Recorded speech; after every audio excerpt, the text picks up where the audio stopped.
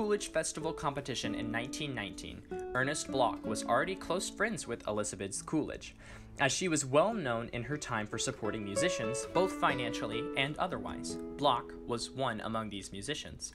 As such, when the jury that year couldn't decide between Bloch's and Clark's respective sonatas, they turned to Elizabeth to break the tie. This was not an easy task, as not only was Elizabeth friends with Bloch, but also knew Rebecca Clark quite well. Elizabeth eventually chose Bloch, and the two remained good friends.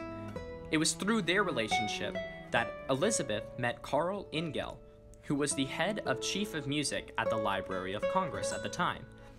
Through their friendship and their connection with Bloch, Elizabeth continued her efforts in preserving and archiving music by making additions to the Library of Congress's music collection and moving her festivals to Washington, D.C., held in the aptly named Coolidge Auditorium in the Library of Congress.